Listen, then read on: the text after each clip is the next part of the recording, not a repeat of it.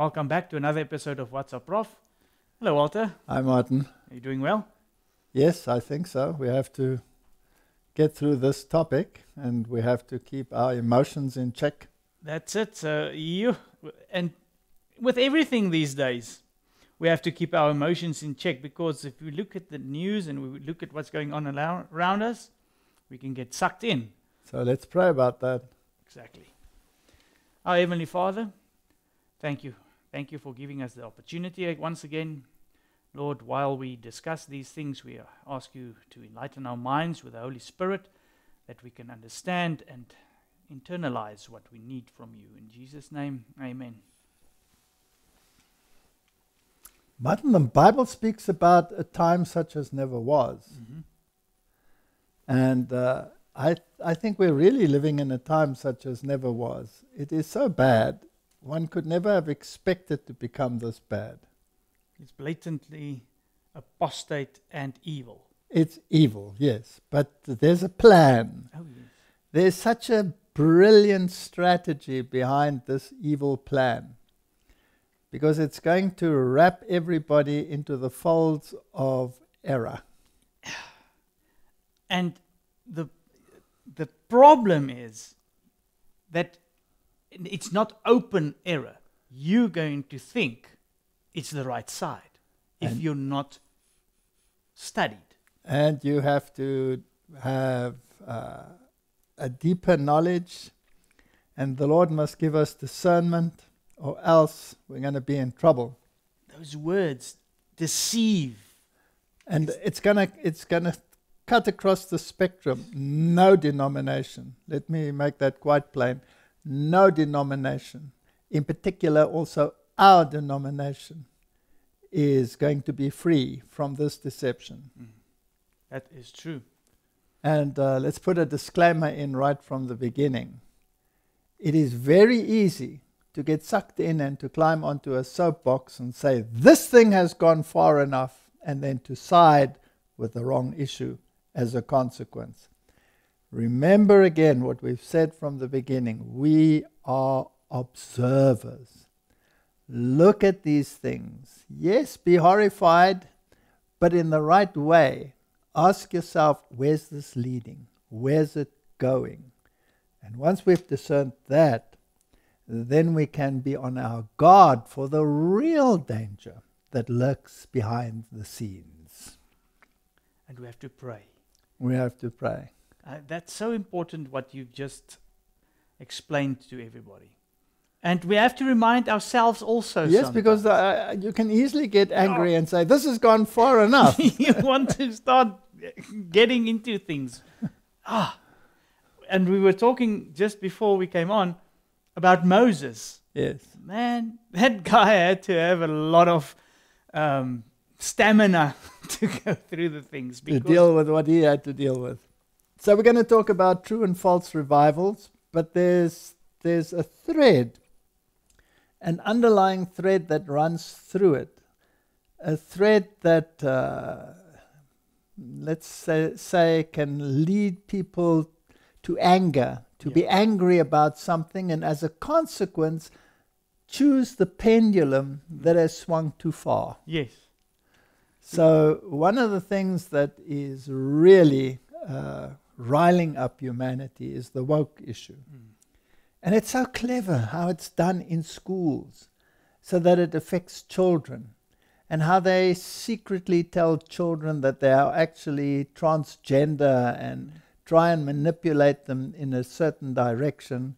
And of course, if parents that have got half a brain left realize this, they can get exceedingly riled up and angry, and as a consequence side with an issue that looks morally right, but actually leads to death. And like you mentioned in the beginning, it cuts across denominations. Yes. Even faiths, actually. And the whole LGBTQ, there's an I in there now. I'm still waiting for the whole alphabet to fit into it, but we've got that now. This whole LGBT, ITQTPT is involved in this, as it was in biblical times as well. Yes. There's nothing new under the sun. And this type of issue led to tremendous retributive action in the past. If you take the tribe of Benjamin, the entire tribe, except for 600 men, was wiped out as a consequence of this kind of thinking. It is actually horrendous, right? Yeah. And the world is heading for a cataclysm. So let's see if we can put this together. Martin, I think you did a great job putting these videos together. Let's just put a disclaimer in. Some of the things might be a little bit disturbing, but we've cut out the worst. We haven't put the worst in there because it's just too disgusting for words. So we've cut out most of the worst stuff, right? And the shocker is that it was actually on national TV. It's all national television. Yeah. It's because the whole of the population must be subjected to it. And another point, it's not just a nation here and a nation there. This is a universal issue. Mm-hmm. It is even an issue where people are prepared to go the length of nuclear war to protect certain values. True. True. That's interesting. Exactly where we are heading. Yes, and it's shocking to see this. It's shocking, and people are taking sides on moral issues and values. And eventually they'll all have to come together. And I think we're beginning to see a little glimmer of how it can be done. Yeah. Brilliant, brilliant strategy. Let's give it to Satan that he is a brilliant strategist. Fortunately, he's only the second best strategist in the universe. And luckily, we have a sure word that told us this is coming. This is coming. All right, let's look at this. Well, here's an article from the 1st of March, and this happened in Australia.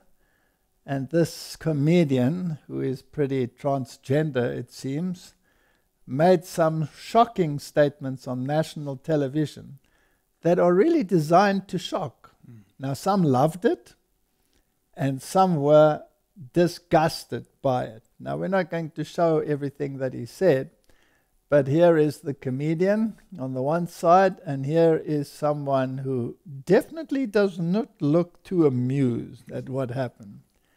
All right, so viewers demand an apology after comedian makes rogue joke about Jesus on TV panel. We're not going to repeat that joke, it's too disgusting. But we'll see what else he has to say. Comedian Reuben Kay has found himself in hot water after making a rogue joke about Jesus during a TV panel.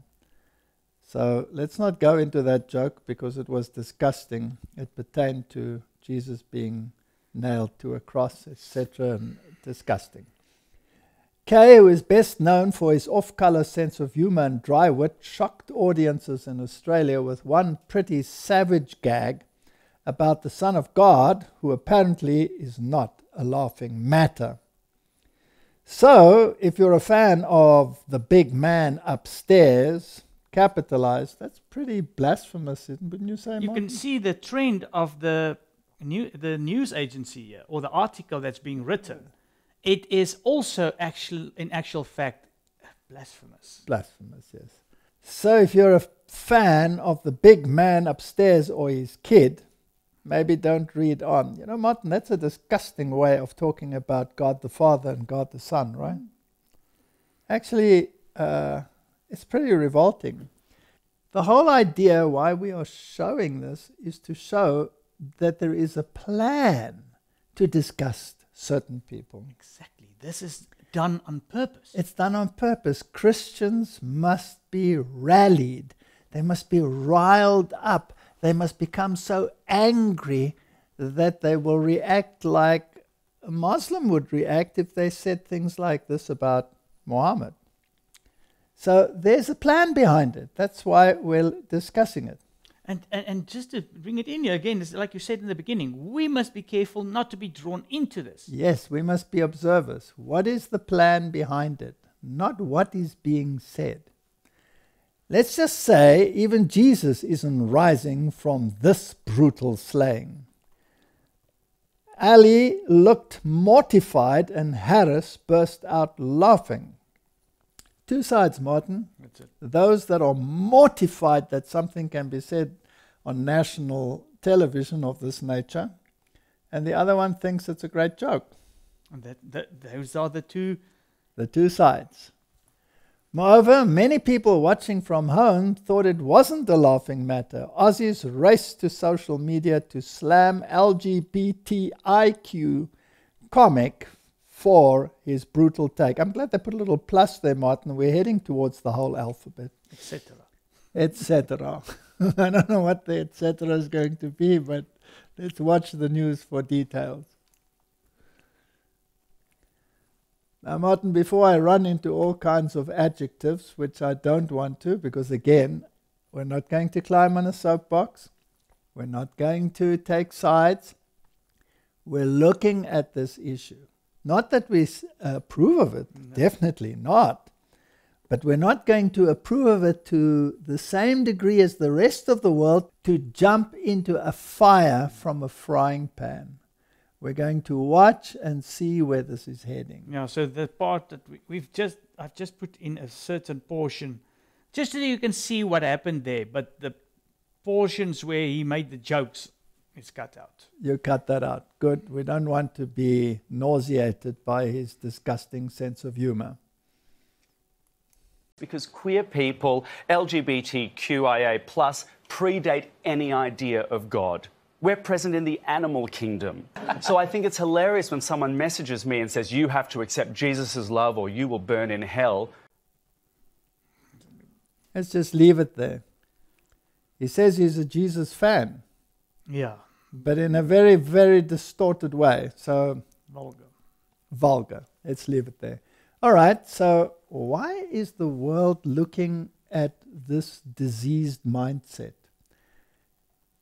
I'm telling you, Martin, they're looking at this diseased mindset to either embrace it or to be nauseated by it. And to be so nauseated by it that they will jump into the fire from the frying pan. There's going to be a pendulum swing reaction. And when it comes, it will be devastating. It will be the final event on this earth. And we'll see later that nations are taking sides. That's the thing. That you will start seeing this is not going to be just religious institutions. It will go into government. It'll go into government. And the interesting thing, Martin, is the Bible tells us who will lead out. Mm-hmm. It's the second beast of Revelation that's going to lead out. Now, if you're looking at the second beast of Revelation, which is the United States of America, Protestant leadership in the entire world, and you look at what is happening there, you can be mortified, you can be horrified, and I can use a whole list of adjectives to describe it. Mm-hmm. You cannot even see that this nation can rise out of this and smack the pendulum to the other side, but it's going to. And when it does, all those other nations that are now ready to even go to nuclear war to protect their values will climb on board. Yeah. The United States is going to lead out, but only once the pendulum has swung. That's it, when it's ready. When it's ready. So let's see where it's heading. Here's the article in Mail Online. Students stage mass walkout after New Hampshire high school bans urinals and shared locker rooms amid row over separating bathrooms based on sex, not gender identity. They are so distorting reality that to blend the genders, they are taking out the urinals. And this is causing an uproar, of course. Okay, so boys aren't boys anymore and girls aren't girls anymore. Where's this heading? Somebody at some stage is going to say, what are we going to do? We have to stop this. It's getting ridiculous. It's getting ridiculous.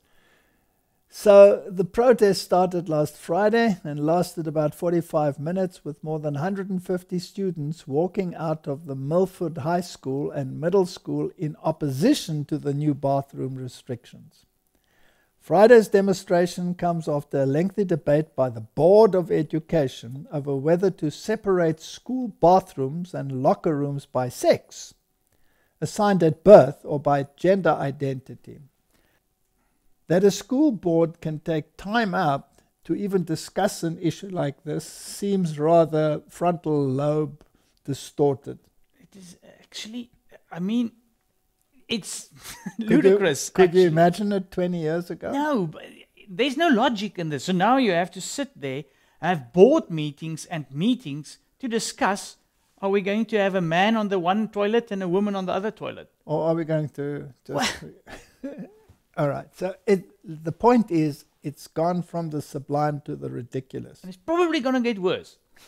Well, I don't know whether it can get, but well, maybe it can, yes, all right.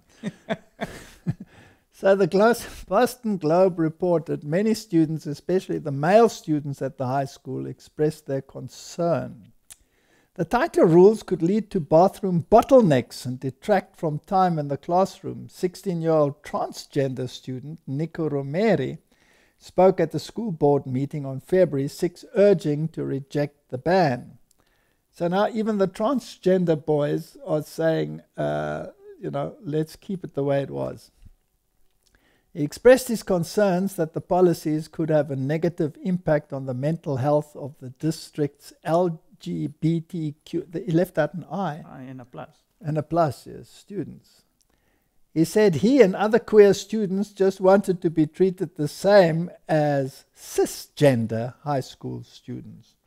Okay, now you have to explain what a cisgender Well, is. trans is the opposite, cis is the same. Okay, so if you're a cis... If you're a cisgender, then you are what you are. I would am I what I am, or am I what I was born, or am I what I think I am? You're probably what you were born. Okay. Yes. Now, that's the terrible thing. So that's when I identify with what I was born. Do you identify as a male, Martin? Yes. You identify as a male? What's wrong with you? What were you born? A male. A male? Yes. Oh, I feel so sorry for you, Martin. So let's just see how these people argue. They're arguing about, let's just explain it a little bit. They're arguing about the fact that they want to appoint leadership in the school.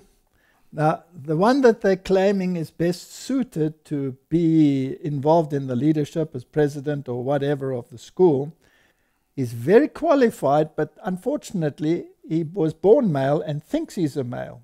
You know, if he at least thought he wasn't a male, maybe he would be better qualified in the time that we are living in. He would have been, yes, especially in this case. So let's just see how they think. I believe that Mr. DeLeo would make an excellent president. However, I feel that electing the only cis white male on this board, president of this district, sends the wrong message to our community. A message that is contrary to what we as a board have been trying to accomplish. I think that it's important that we practice what we preach and that our words have strength when they are spoken. Yeah. Well, the truth is we all know your heart is in the right spot.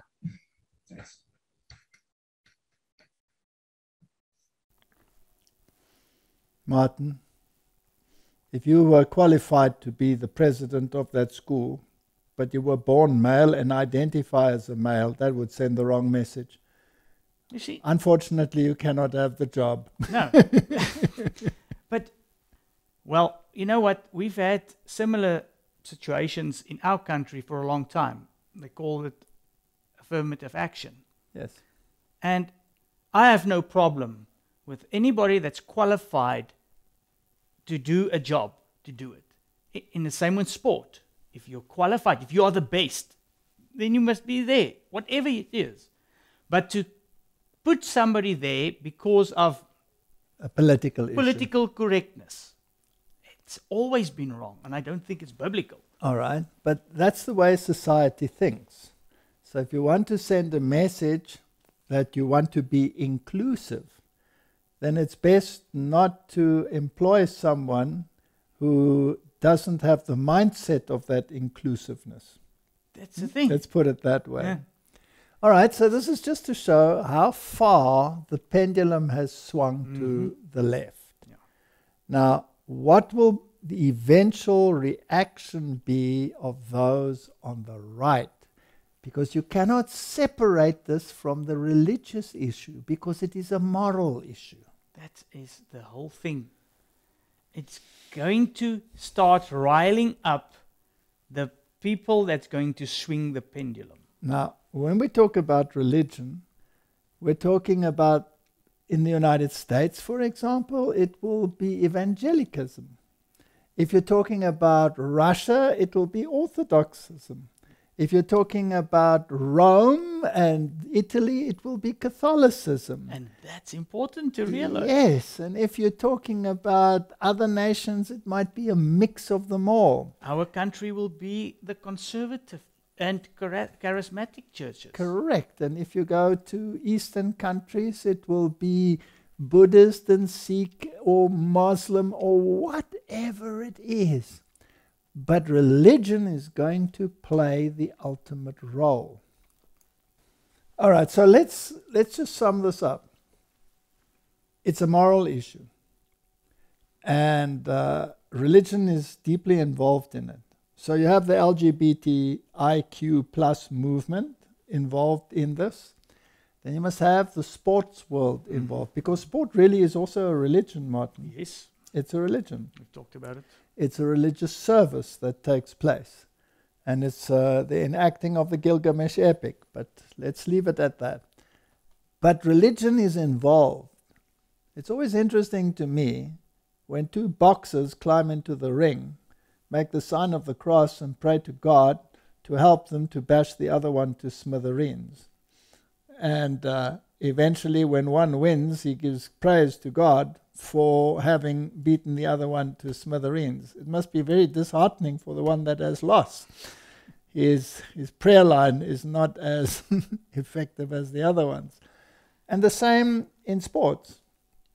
Whether it's a Super Bowl or whatever it is, people will be praying that they might be the winners so that the other one can be the loser. Yeah. Well, I had a question from young persons the other day, and they asked, but what about God-given talent? Doesn't God want you to use your talent to glorify Him? And it made me think, and I said, okay, the problem is, in whose eyes is it a talent? Yes. Because there are talents that God does not want you to have. So who says that if you are good in something, that it is a God-given talent? For that particular purpose. You could have that talent for something else. So you have to discern through what the Bible says. Correct. To see if it fits into what God wants you to do. You know, when you look at things like those movies where they show, let's say, mentally challenged and disabled people in a race, and one falls, and everybody rallies round, picks that one up, and they all go through the winning line. Then the people cheer like crazy, because that is such a kind gesture. It is, but you don't find that in a Super Bowl. Somebody has to win, right? So it can almost, if I take out from what you're saying, it can be in a certain area that the way it's being done will define if it is for God or against God. All right, so let's have a look at how religion becomes involved in this thing. Now we're entering into the realm of where people are making decisions based on their religious convictions. And sports people are saying, I don't want to go along with this agenda. It's contrary to my religion. Let's watch. NFL hockey player Ivan Provorov from the Philadelphia Flyers declined to wear a pride jersey. Well, why? Let's listen. I respect everybody's choices. My choice is to stay true to myself and my religion. That's all I'm going to say. your religious beliefs? Like I said, that's all I'm going to comment on that. If you have any hockey questions, I would answer those. Sounds reasonable enough, right? Well, the radical woke mob is up in arms. They're furious. This is not good enough. Hockey is for everyone, ... unless you don't agree with gay rights is not the phrasing of this. You're either in this or you're not. And one last point. Nothing scares me more than any human being who says, I'm not doing this because of my religious beliefs. Because when you looked at people's lives, you normally say that publicly, you'd throw up at what you saw. You would throw up at what you saw. And I have seen that a million times in a lot of different ways. So don't give me that. Martin, was the man angry? Oh, yes. Why? Because that star should have identified with the LGBTQI plus movement, right? You see, he didn't show any acknowledgement or sympathy for them. And therefore, it was riled up. So now, the contrary to that, we didn't show that, but there was somebody who was riled up about what the commentator was saying and saying, well, if you say that, then I want to throw up. Yeah, that's exactly the same news agency commentator. So we have two groups that want to throw up. The one says, if you don't go along with this, I want to throw up. The other one says, if you go along with this, I want to throw up. Do we have two sides? Yes. And directly opposed. And on which side is the religious component? On the conservative right side. Ah, yes. Okay. Pendulum, swing. You remember we showed the prayer that was done on news TV. Now I wonder what this person that said he wants to throw up would have said about that prayer. Yes. See, this is directly opposing each other. Okay, but there's another little mix in there, because Satan also has a gray area. He could have complete liberals also attaching to the religious side. Well, and we'll look at that just now. I just want to climb onto what you've just said. Satan has a gray area. Yes. But not God. God doesn't have a gray area. We said that last time in Mahanaim. That's it. People must remember that. There's a black and a white with God. But there's a gray area with Satan. There's a gray area. Right, let's get a little bit closer to the churches. Here we have an article in The Guardian. The Church of England to consider use of a gender-neutral terms for God. So the Church of England is considering whether to stop referring to God as He, after priests asked to be allowed to use gender-neutral terms instead.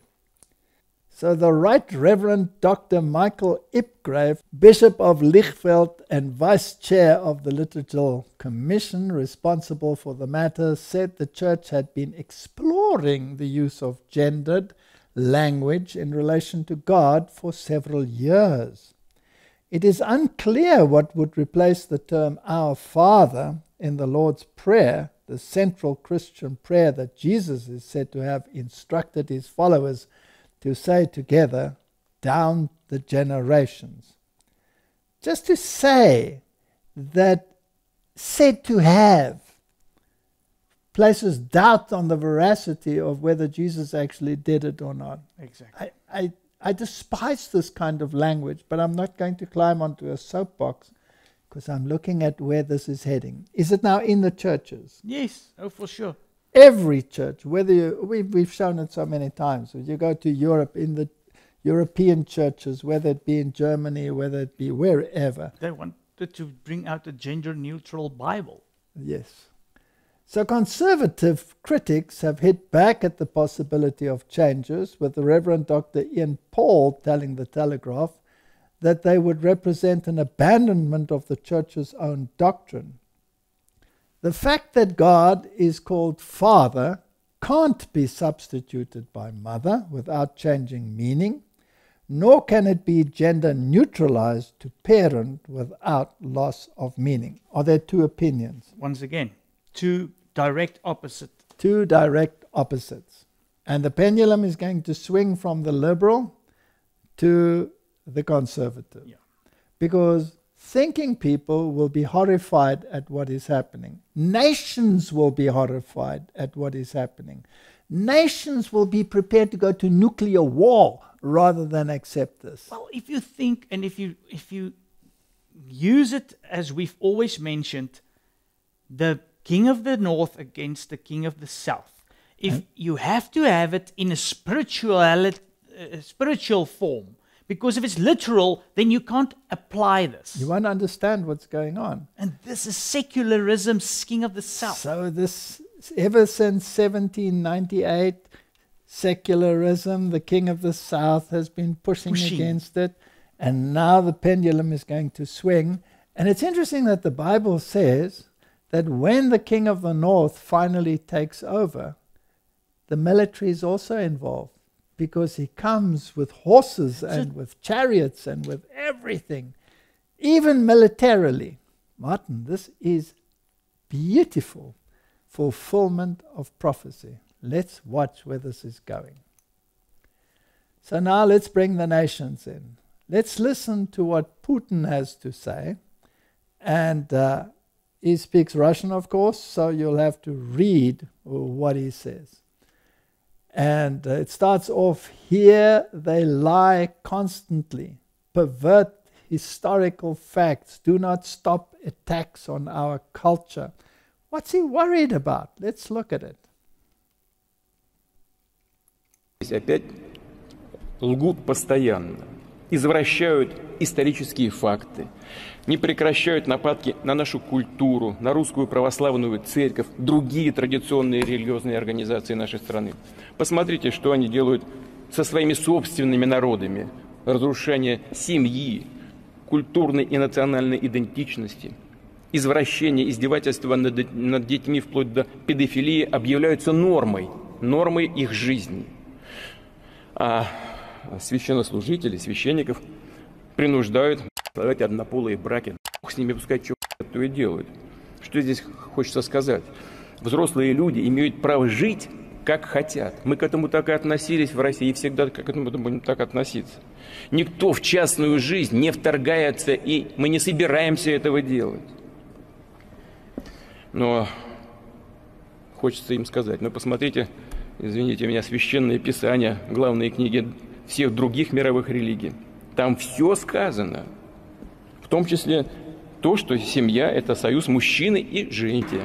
Священные тексты подвергаются сейчас сомнению. Но вот, как стало известно, англиканская церковь, например, планирует, правда, пока только еще, рассмотреть идею гендерно-нейтрального Бога.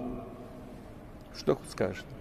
Прости, Господи, не ведают, что творят. Миллионы людей на Западе понимают, что их ведут к настоящей духовной катастрофе.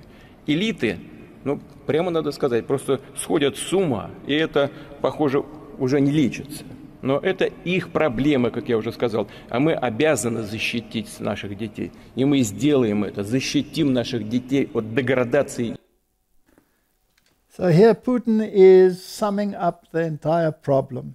Yeah, of the West. Of the West. And he's saying everything goes in the West. Pedophiles are the norm. Yeah. Male-female distinctions are being removed. The Holy Scriptures are being laid aside. Every religion in the world has a holy book. Just have a look at them. They will all condemn what's happening now. We have to protect these norms. We have to protect our families. We don't want to be invasive in your personal life, but we have to protect the norms and the values. And at the moment, if you look at the war in the Ukraine, and how the West is reacting to it, sending weapons and sending tanks and sending probably aircraft in the future and escalating the issue and pushing the issue. Martin, this is part of the plan. It is. And if you have to put these two, Ukraine and Russia, at this stage, into the picture of North and South, king of the North, king of the South. Correct. You've got Russia as king of the North because it's a religious, and this push from the South. from Ukraine. But remember, Russia is not the king of the north. No, it's exactly. Let's make it quite plain. Russia is not the king of the north. The king of the north is the papacy, and it's using military power to get the pendulum to swing. Let's make this quite clear in an example. If you take Trump, he was accused of being pro-Russian. Yes. And Biden made a speech in Poland recently, which was like a cry for war. He made a war cry. He was like a general saying, let's take the sword and smash them to smithereens. Yeah. There are people in the Republican Party, on the conservative side, who say we must stop this. We must stop giving all these weapons to the Ukraine. So there's an anti-war lobby, and it's largely with the right. And it's actually... It's the other way around us. It's normally, like the Iraq and every other war, it was... the other way around. Now it's the opposite. And it's the left that's pushing for the war. Yeah. This is a brilliant, brilliant strategy. And Trump is on record of saying that if he should become the president, this war would stop in one day. Why? Because he would say, you know what, Putin, you're absolutely right. This nonsense has got to stop. Yeah. Martin, what if you then have a revolution of the right, and the whole system is swung to the conservative religious side? Now, all we need now is a powerful religious mix into the movement, and the West and the East could unite on an issue, and they could say, finally the West got it, and we can work together with them. But the United States must lead out. That's the thing. That is why a group in the United States must come to power that will reinforce Christian values. Absolutely. And we're not sure who that might be. It might be Trump, it might be someone else. But definitely that is what's going to happen. That's what's going to happen. And that's how the East and the West ideologically are going to come together. Because Putin has quite plainly said, this is our stand. And here we stand, and we will defend this even if we have to bomb you to smithereens. Right? Yeah. Is the military involved? Oh, completely. Is religion involved? Oh, yeah. Look at it. There's no doubt. So there must be a movement in the West that will move towards the conservative side. Is it happening in Europe? Yes. Okay. Here's the article from January. Italy's Meloni, fourth in list of world's most popular leaders. Italian Prime Minister Giorgia Meloni has an approval rating of 48%, the fourth highest amongst the 22 world leaders, monitored by Morning Consult, a US-based global decision intelligence company. So the popularity of the family norms, the straight thinking, the cis thinking is gaining ascendancy. At the moment, they feel trampled, and they're going to rise. Another article, The Times rewards Meloni. She went from being a danger to the most popular leader in the EU. The Prime Minister, Giorgia Meloni, has gone from being considered a danger to becoming the most popular leader in the European Union. This is what the newspaper The Times wrote when examining the first 100 days of her government since last October's elections. The British newspaper recalled that Meloni's major detractors depicted her as a danger both for Italy and for the European continent, placing particular emphasis on the references to fascist periods by members of the Brothers of Italy. But what she really said was, we need to get back to family values, we need to get back to religion, and she wants to keep rest and serve God. Family, God, and country. And now, just interesting, look at what happened. It was an outcry that she's this bad person and everything. Now she's one of the most popular leader in Europe. All right, take Poland. Yeah. Poland is on the same track. Interesting, if you take Croatia, Yeah. they just strengthened their Sunday legislation. Exactly. Very strong. And the European Sunday Alliance, that is also gaining ground in all European countries. The pendulum is swinging, Martin. What about Macron? He's on his way out, it seems. Yes. We'll have to look. But remember, he's just played a role because he's Jesuit trained. Oh, They're all they're all actors. They're all actors. Now, we're going to jump back to the year 2008, where the so-called father of the religious movement in the United States, Rick Warren, made a prediction. Now, that prediction is very biblical because the Bible says that that is what will happen. Now, in 2008, it seemed improbable. Yes, it did. Today, it looks even more improbable, but it is behind the scenes highly probable that That's it's the thing. going to happen. From what we've shown and what we... Because most of these things are not very popular in the news. If you don't search for all of this that we've shown in the recent slideshow, it's not that obvious. No, you have to look for it. You have to discern it through the eye of prophecy. Otherwise, you'll miss it. That's the thing. And so all of a sudden, when this will happen, it will be, oh, okay, here it goes. Here it goes. All right, and people will have been manipulated to think in a certain direction. Let's listen to what Rick Warren said in 2008. Understand that the future of the world is not secularism. It is religious pluralism. You may not like that, but you're going to have to deal with it. The world is becoming more religious, not less. The myth that as education rises, religion would go down is that literally a myth. They affect not millions of people, but billions of people. Pandemic diseases, extreme poverty, illiteracy, corruption, global warming, spiritual emptiness. We cannot solve these problems without involving people of faith and their religious institutions. You can't talk community development without talking about churches and mosques and temples and synagogues. You just can't talk about it because they are the community. So my challenge to you is, can we not all get along? Can we not just work together? I don't have to share your motivation, and you don't have to share mine for us to work on things like poverty, disease, and illiteracy and things like that. Frankly, I don't care why you do good, as long as you do good. Martin, at what occasion was he speaking? What was the backdrop? The World Economic Forum. Ah, are they involved? It's amazing. Those days, you didn't actually take notice. I'm sure everybody will take notice where this happened now. Now, the World Economic Forum, aren't they in the papal bag? Yeah. Rick Warren, isn't he in the papal bag? Oh, there's numerous videos that I didn't even put in that where Hundreds he of them. is just praising Pope Francis and the Catholic Church. There we go.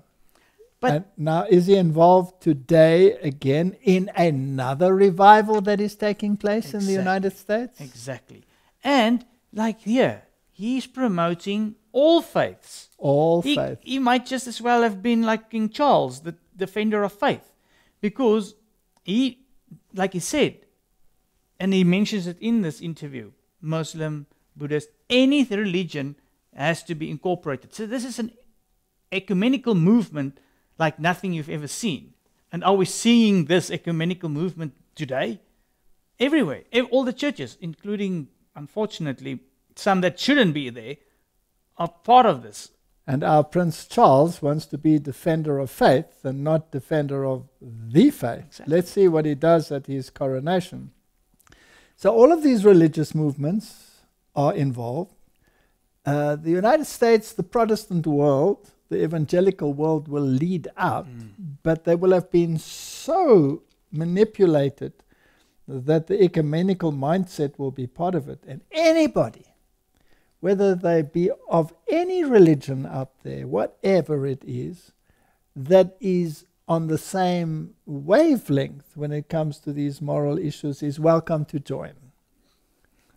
Even the Democrat will be very welcome as long as he takes this moral high ground, no matter what religion he supports. Exactly. Or she. Or she. Now, what I just said, Martin, is not conjecture, it's reality. That's it.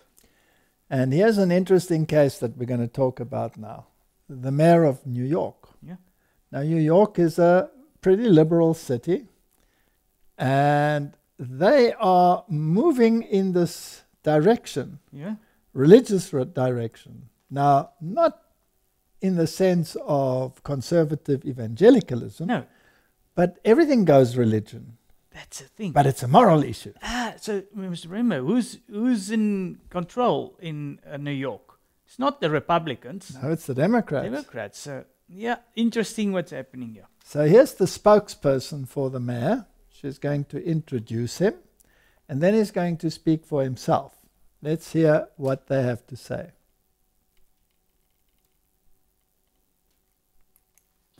We know in government, many times it's said that one has to separate church from state. But we have an administration that doesn't believe in that. We have a mayor who you will hear from shortly, who is definitely one of the chosen. He believes in what the faith-based community can do in partnership with government. He knows that all of the great initiatives throughout the course of our United States, if you look back at our historical plights and the goodness that has happened as a result historically in our country, has always been driven by faith-based initiatives. The Creator has so many times to leave me, so many times to abandon me, but she has not.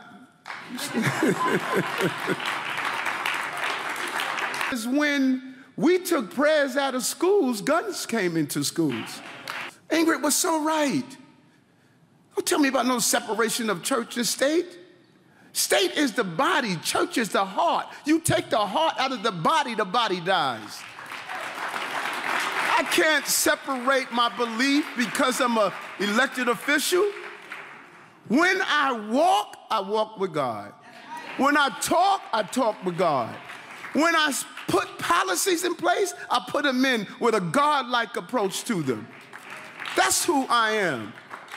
And I was that when I was that third grader, and I'm going to be that when I leave government. I am still a child of God and will always be a child of God, and I want to apologize about being a child of God. It is not going to happen. And so today we proclaim that this city, New York City, is a place where the mayor of New York is a servant of God. Thank you. Continue to pray for us. All right, Martin, that sounds like a rousing speech, but his God was a she. Yeah. The Creator is a she. The Creator is a she. So that's fine. As long as you're with the pendulum, you're okay. And this was an interfaith breakfast or something like that. So just to show you, it's very inclusive. Very inclusive. Okay, so let's see what the New York Times reported on that little discussion. And Martin, this is all very current news, right? This is what's happening in the world right now. Adams discussing faith dismisses idea of separating church and state. Have we been saying this for a long time? Well, you know, you remember the outcry that the liberals had on liberal news and all of this about all this Christian nationalism talk, and Boo Bird that said she's tired of this separation of church and state junk. Yeah. Now, here we go.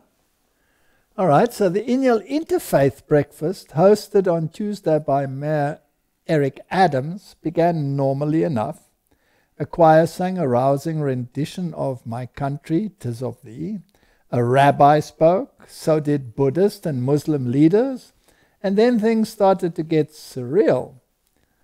The mayor's closest aide, Ingrid Lewis-Martin, the one that we saw in the video introducing him, took the stage to declare that the Adams administration doesn't believe in separation of church and state, characterizing the mayor of New York City as definitely one of the chosen as she introduced him.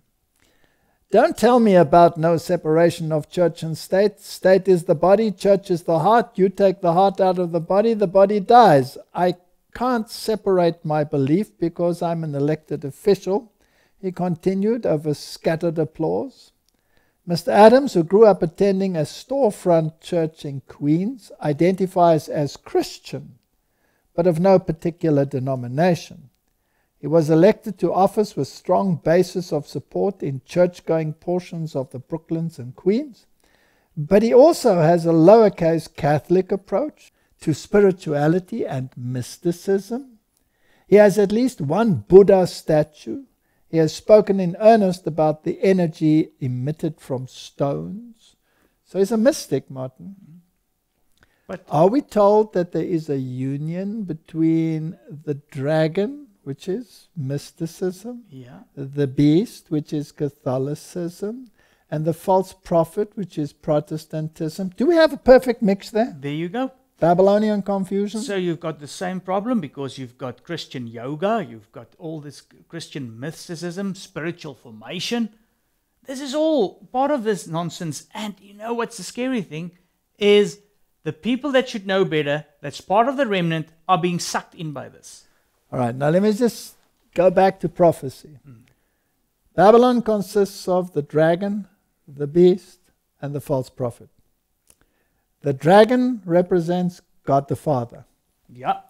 In the false trinity. The false one, yes. God the Father. The beast represents the Son. Everybody has to bow down to him.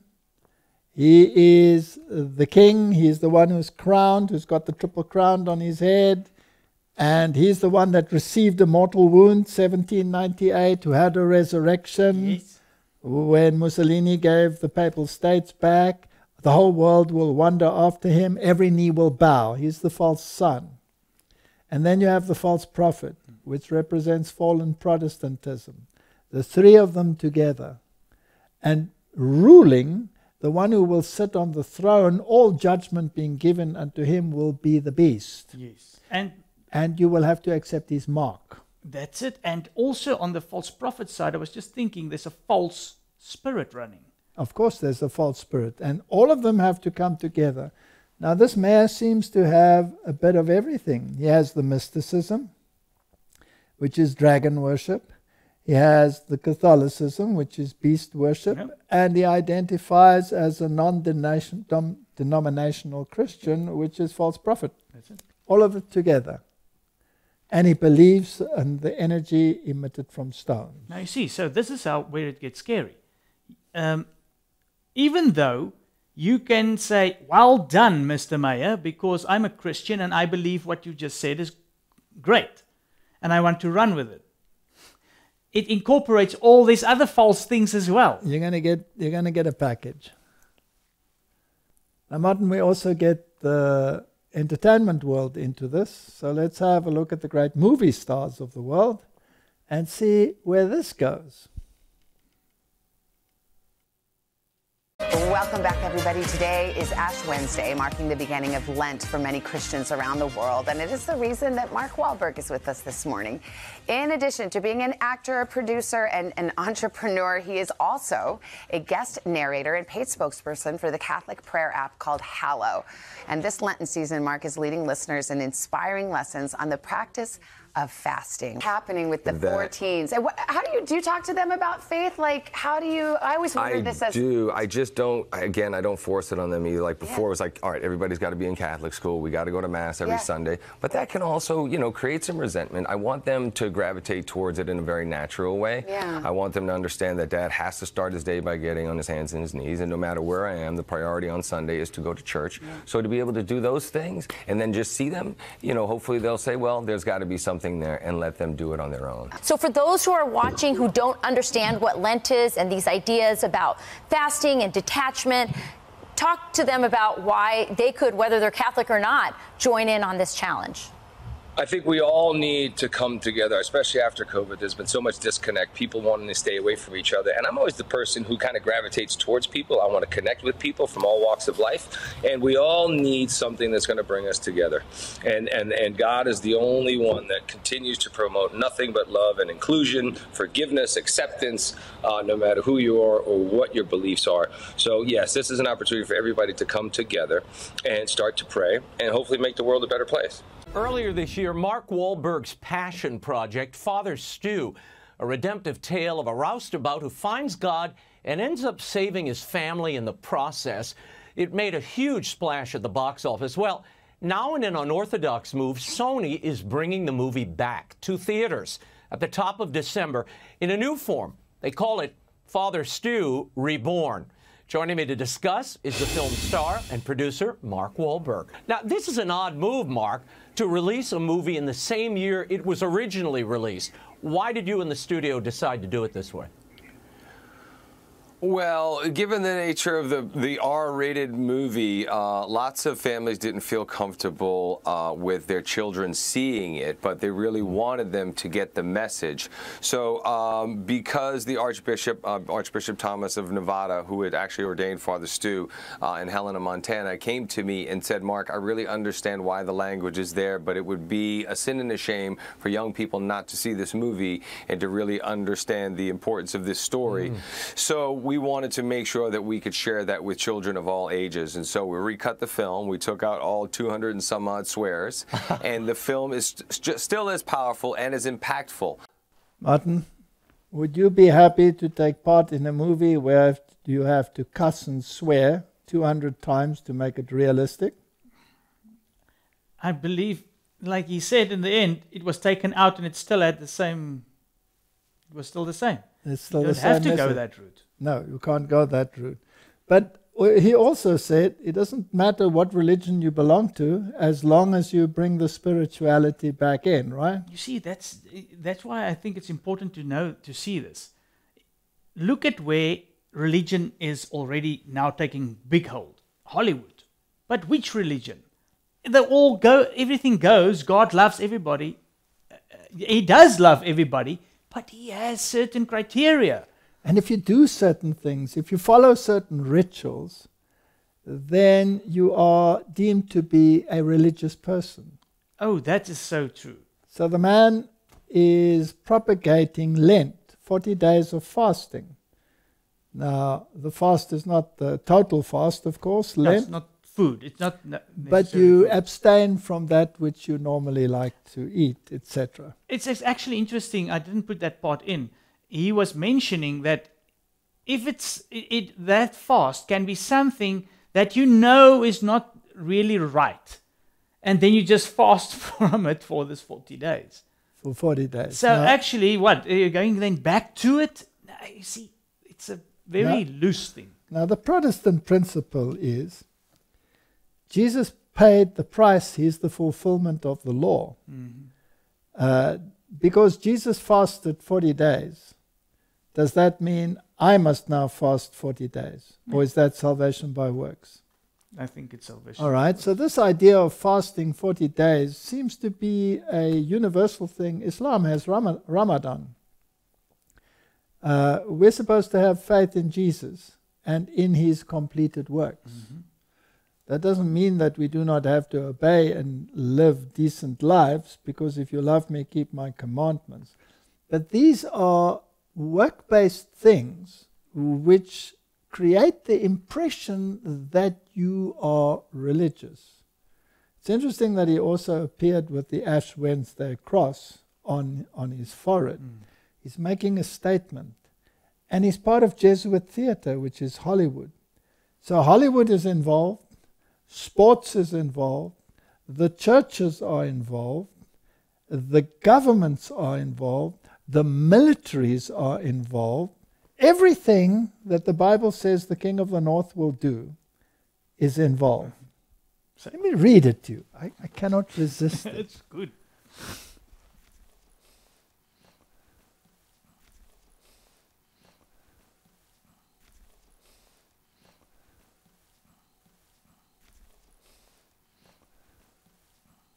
Let's turn to Daniel chapter 11, verse 40. Almost there. And at the time of the end, now we've discussed that, right? And we've concluded from the scriptures that that started in 1798. Yes. When the papacy received the mortal wound and the political power of the papacy was taken away. Yes. In other words, it could no longer be church and state. Yes.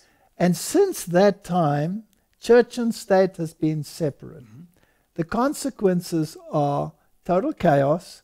We have the woke movement. We have everything that goes along with it. And people are beginning to say it doesn't work, separation of church and state. And it started with the French Revolution.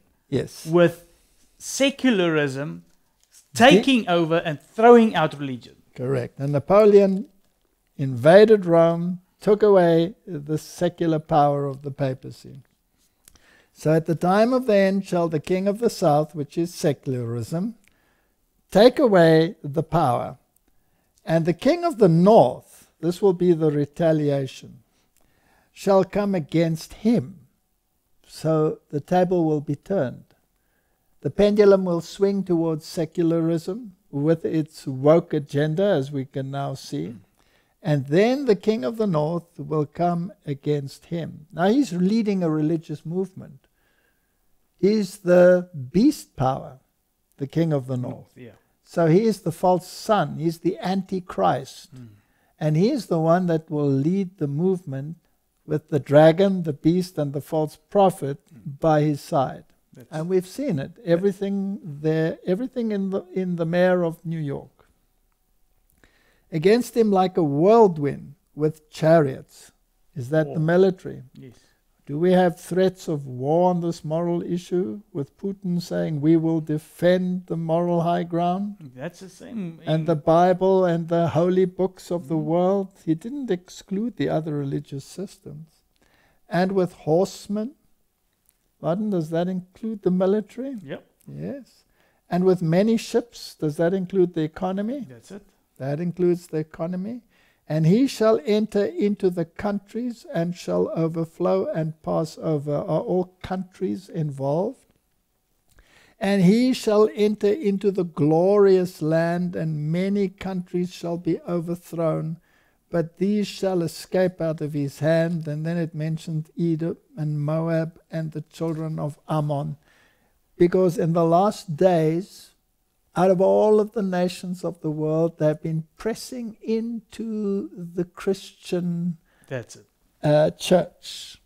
And God has his people, and they are still in Babylon. Yes, so this is the religious part. And the people must notice and discern what is deception and what is truth. And once they understand it, they will say, we cannot be part of this movement because this is the false movement. We have to come out. Now let's see where this is heading, because this is getting very exciting. Yes. So let's go to the Great Revival. Yeah. Because we're not going to have a popular movement unless we have a Great Revival. So all of this that we've just seen is actually leading to this. It's leading to this. All right, here's the Detroit Catholic reporting on the Great Asbury Revival. Jesus was right next to me. Asbury Revival sets Catholics on fire with the Holy Spirit. Now, this is a Methodist institution. Yeah. But the Catholics are on fire. So this is important. So we have the false prophet and we have the beast. The beast. A Kentucky university has become ground zero for what thousands are calling a mysterious move of the Holy Spirit. The local Catholics told OSV News the experience has been profound. It's almost like a wellspring, said Father Norman Fisher, pastor of the St. Peter Claver Church in Lexington, Kentucky, and chaplain at Lexington's Catholic High School. You just know right away that God is there. Since February 8, a routine morning chapel gathering at Asbury University, a Christian liberal arts university located in Wilmore, Kentucky, has blossomed into a round-the-clock session of prayer, praise, worship, and testimonials. Area Catholic parishes are looking to see how they can cultivate the same, especially as the Catholic Church in the US enters the second year of the National Eucharist Revival, which will include the 10th National Eucharistic Congress in Indianapolis, July 21-24, 2024. Martin, things are heading in a direction, right? It's amazing. You've got charismatic revival, conservative revival, and you even got a Eucharist revival. And this is all under the banner of Christian. Now, just saying that you can feel it is here. Martin, can you base your faith on feeling? The heart is deceivable above all things. I think there is truly a way to tie this to the Eucharist revival. Can you take part in the Eucharist? No. The self-same sacrifice as happened on the cross. Was Jesus' sacrifice not efficacious? No. You know what? To do a Eucharist revival, or anything to do with the Eucharist, is like hitting the rock twice, like Moses did. And they're hitting it 1,000 millions of times. But there's got to be a willingness to be open to the Holy Spirit, who can say, I don't want to be finished at 8 p.m., said Father Fisher. Can your church handle that? Is it willing? Now, there have been many things written and said about the Asbury revival. So let's just sum it up in a video and see what the various role players say. Because there are, of course, many prophets that have been proven to say incorrect things in the past, but are still considered to be prophets. And they're saying that this revival is the beginning of what must happen in the entire world. Yes. They actually, most of these people believe that this is the fire that's going to lit up this whole world revival. All right, let's have a look at it. It's quite lengthy, but it's worth watching. Today we are in Wilmore, Kentucky to witness an outpouring of the Holy Spirit that is taking place on the campus of Asbury University. And what he showed me was what this revival would look like, this blowing of the breath, again intensely. I saw the fire of God coming to the youth of our nation, the young people, campuses, college campuses. The fires of revival began to burn, completely grassroots, completely spontaneous, led by no person, controlled by no person, planned by no person. God just began to hover over these universities. I listened to these testimonies and something strange happened. The spirit that is in Asbury started getting on me. And I remember I went to go do a broadcast 2 days ago, and I felt so solemn, so quiet, so muted. I realized that that presence of conviction was already working on me. And this is just from being exposed to the viral nature of the revival that is happening. Now, here's what I found out. The last time this happened at Asbury was 1970, February 1970. Ironically, it was right after the Kansas City Chiefs won the Super Bowl. So the Kansas City, and I'm not connecting these two as an act of God, I'm saying how weird these coincidences are. So Kansas City wins the Super Bowl the same time that revival breaks out at Asbury. The Asbury revival, as Dutch said, went to 130 different universities. But this is important because already, including Ohio and down here in Austin, different campuses are telling me they're having a similar outpouring of the Spirit of God. And what's interesting about that is I just got a text from Bert Lindsay, who tells me the 1948 Latter Rain movement started on Valentine's Day, on this day, on Valentine's Day in 1940. 75 years later, 2023, Valentine's Day is right in the middle of the revival again. So here we are 75 years later. The latter rain outpouring started on this day. So I'm thinking we're at a divine convergence. This is just the beginning. This nation is so ripe. It is so, that people are so desperate. They are so ready for change. The enemy has overplayed his hand. People are scared to death. They're in fear. They're in turmoil. They're worried about their kids now. They're worried about their money. It's just like the 70s with the riots and the civil rights movement and the young people that were so upset with the establishment. We're there again. There's this desperation. America and other parts of the world is ripe for a revival, and it's coming. We've come to a fullness of time. We've come to a horeos, right time. 50 years ago, something extraordinary happened on one college campus. We need him to change their hearts so that they can change the direction of our nation.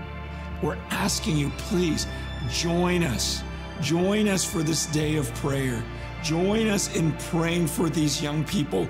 Believe that God can usher in something new through the power of our prayers. Join us on February 23rd, live from Asbury University. Lord, do it again. There's this church, it's called Calvary Chapel. And we say we're looking for truth. What if this is true? Because everything that we've been trying is not working for me. I just can't be let down again. What I felt in there, I haven't. What if it's good for a minute and then it's gone? What then? We can find out together. Country is a dark and divided place. But in that tent, there's hope and unity and miracles that I can't even explain. I was having sort of a late night, and I sat in my living room and I was thinking, geez, I want to do something that actually has some value beyond just the fact that I'm doing another role or something that I enjoy playing. And the very next morning, this script was delivered to my house.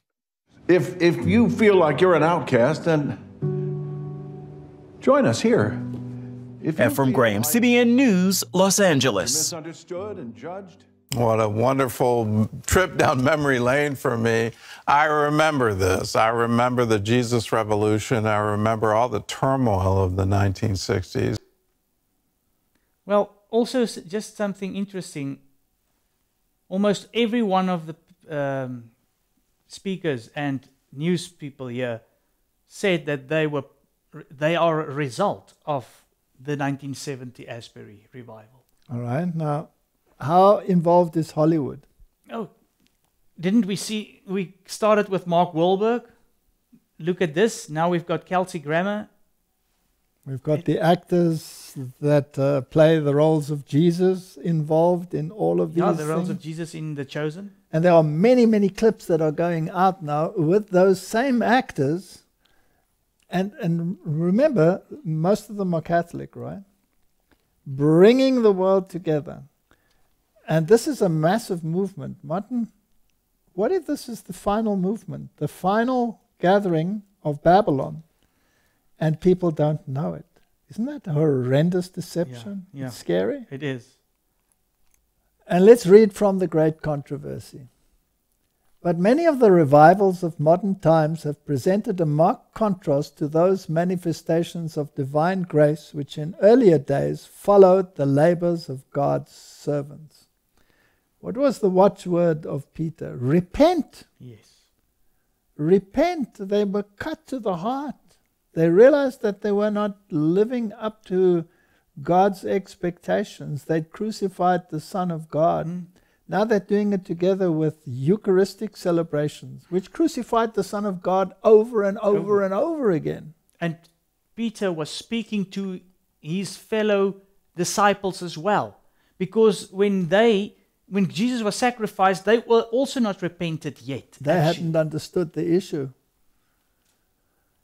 It is true that a widespread interest is kindled. Many profess conversions, and there are large accessions to the churches. Nevertheless, the results are not such as to warrant the belief that there has been a corresponding increase of real spiritual life. The light which flames up for a time soon dies out, leaving the darkness more dense than before. The same influences have been at work to a greater or less degree that will be manifest in the most extensive movements of the future. There is an emotional excitement, a mingling of the true with the false, that is well adapted to mislead. Do we see this? This could have been written today. It is so brilliant How someone cannot see the inspiration in this boggles my mind. Yet none need be deceived. Martin, as soon as you discern through the scriptures one drop, just one little drop of error. Now, with the Asbury revival, how involved was the LGBTQ, I forgot the I, plus movement? Very much. Actually, there are videos that shows that it's actually what initiated it.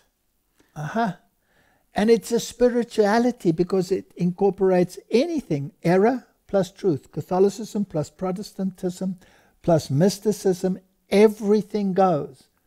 As long as you have the feeling, as long as you have the spirit. Martin, the word is the norm. That's it. Nothing There's no else. other standard. There's not the spirit is above the word. Because that's where most of these things start making a trouble for you. So let's read what she says further. In the light of God's word, it is not difficult to determine the nature of these movements. So what happens? The word is left aside. It has to be. And the spirit takes over. And then it's a feeling and not a thus says the Lord. You come from that movement. Yeah. You were in that movement. Wherever men neglect the testimony of the Bible, turning away from those plain, soul-testing truths which require self-denial and renunciation of the world, there we may be sure that God's blessing is not bestowed.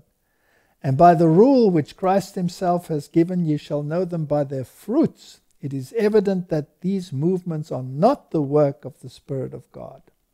Worship with the bedlam of noise. The things you have described as taking place in Indiana, the Lord has shown me would take place just before the close of probation. When, Martin? Just before that day. Every uncouth thing will be demonstrated. There will be shouting with drums, music, dancing. The senses of rational beings will become so confused that they cannot be trusted to make right decisions, and this is called the moving of the Holy Spirit. Now, we didn't show the videos of all the testimonies, where the people are giving these emotional testimonies, and the LGBTs are involved, and anything goes. Sin together with non-sin, everything is in the mix. And you must remember, people were flying from New Zealand, from all over the world to attend. And no matter what you believe, and no matter what gender you ascribe yourself to, you receive this Spirit. Yeah. So can the Spirit be from God? No. Cannot be. The Holy Spirit never reveals itself in such methods, in such a bedlam of noise. This is an invention of Satan, to cover up his ingenious methods of making of non-effect the pure, sincere, elevating, ennobling, sanctifying truth for this time. Better never have the worship of God blended with music than to use musical instruments to do the work which last January was represented to me would be brought into our camp meetings. The truth for this time needs nothing of this kind in its work of converting souls. Warning bells. Are we in our denomination subject to the same influences? Absolutely. Are we in the same danger? We are even more in danger. Do many fall into the same trap? Exactly. Let's look at what happened in our institutions, where secular stars come into our institutions and sing, make a bedlam of noise, shout their ears off as if they're speaking to Baal, who has lost his hearing, and then tell us it doesn't matter whether you worship on a Thursday, a Friday, a Saturday, or whatever. And the sad thing is, we're going crazy about it. And everybody says, hallelujah. Abomination. I don't believe in God. I'm an atheist. I'm an agnostic. You can make me down. Not too much about him. But y'all be having services on Saturday and stuff. You can make me down. Cause the same God over Saturday is the same God over every day. Do me a favor, look at your neighbor, make sure they hear and say, pick your Sabbath, pick your Sabbath. pick it, because you can make me doubt him. If you got to do it on Monday, keep it. Not too much about him. Oh, you can make me doubt him. Not too much about him. Y'all about to make me run like a Pentecostal, I'm sorry, but you can make me doubt him. Boa noite, APE! Boa noite, APEC!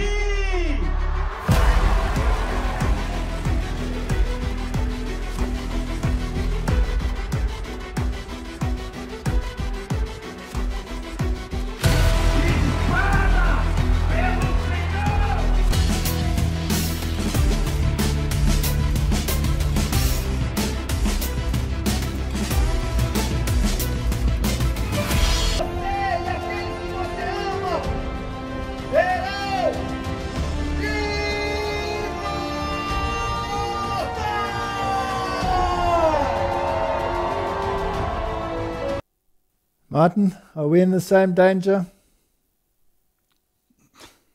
Should we know better? We should know better. It's a very sad state of affairs. I was once, I've told the story many times, maybe it fits. I was in one of our large churches in the United States of America, and I was supposed to speak. And the pastor was not very happy for me to speak, but the youth had invited me. And the youth pastor actually appeared on the stage with an earring in one ear, hanging down to here, his shirt buttoned open to here with an electric guitar around his neck. And I thought, where am I? It was an Adventist church in the United States of America, a very large one with a very prominent pastor.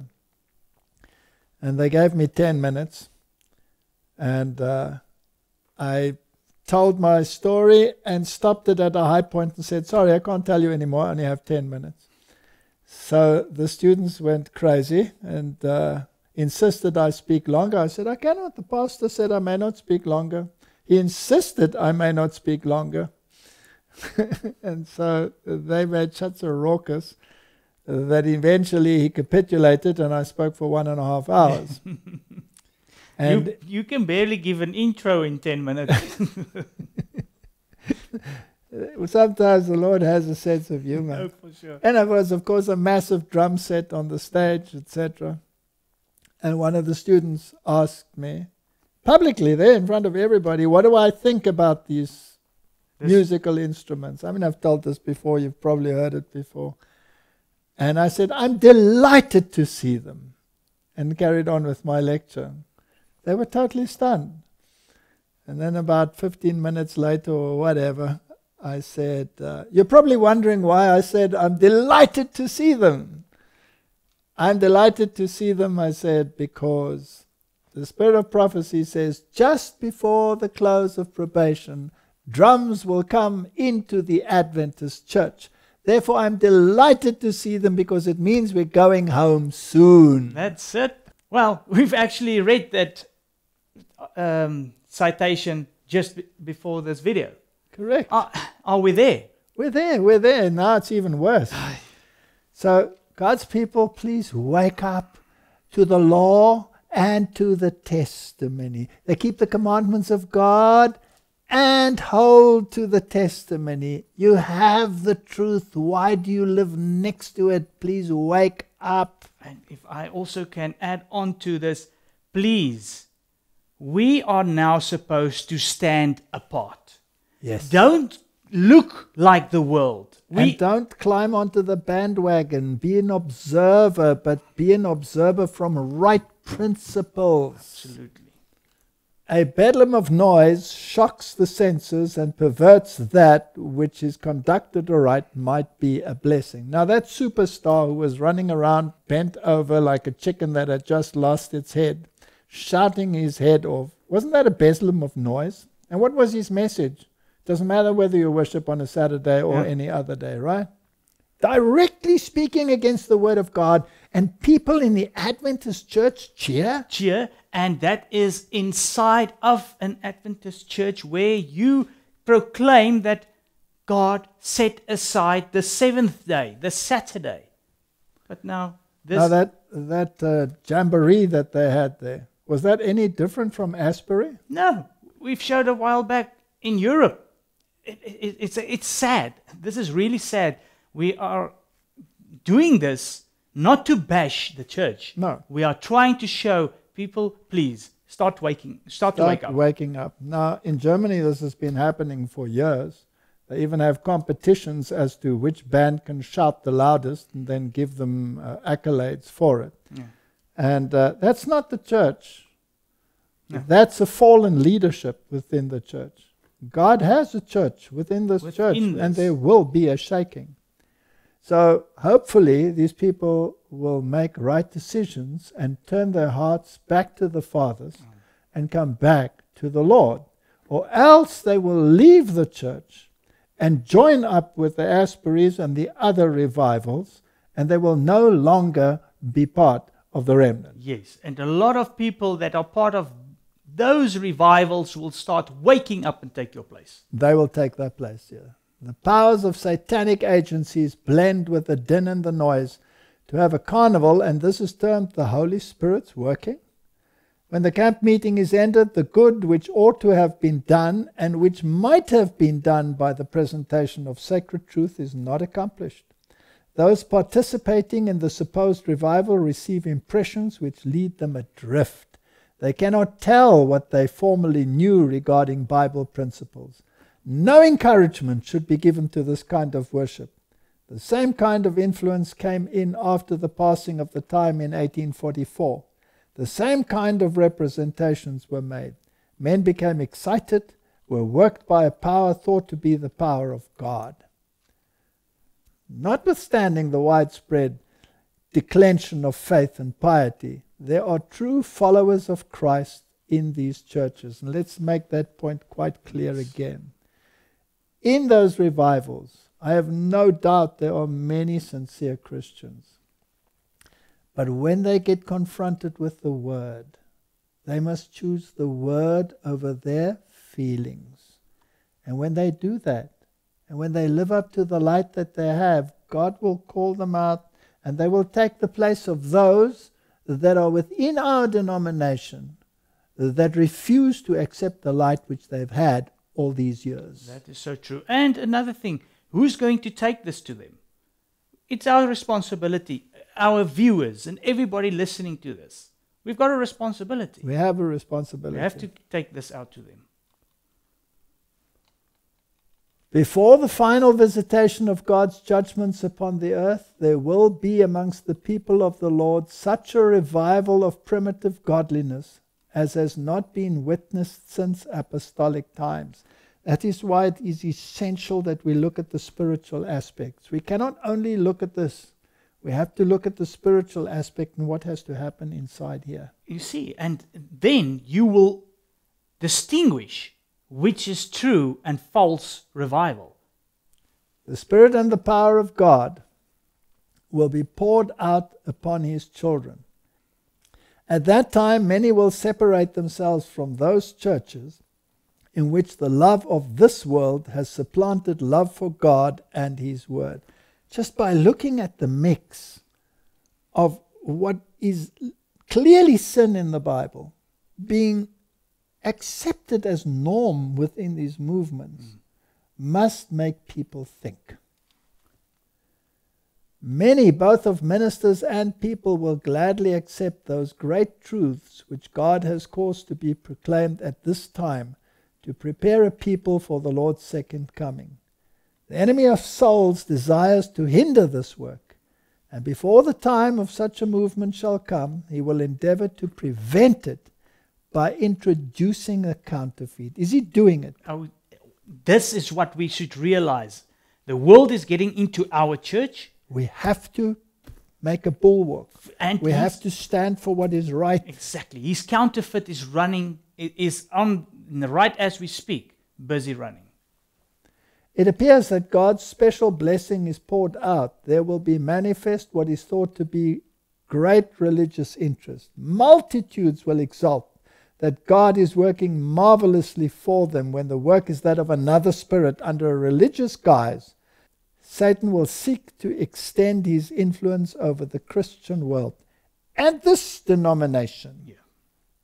Martin, may God help us to wake up, to see and discern the times in which we are living. And may God's people remember where they came from. Remember the pillars of our faith. Remember the message that we have been given, not to partake in this, but to warn against it, to warn against the mark of the beast, to warn against this false system of worship. The three angels' messages are about worship. Worship him who made, not worship him who has this inclusive agenda which incorporates sin and righteousness in the same package. It cannot be.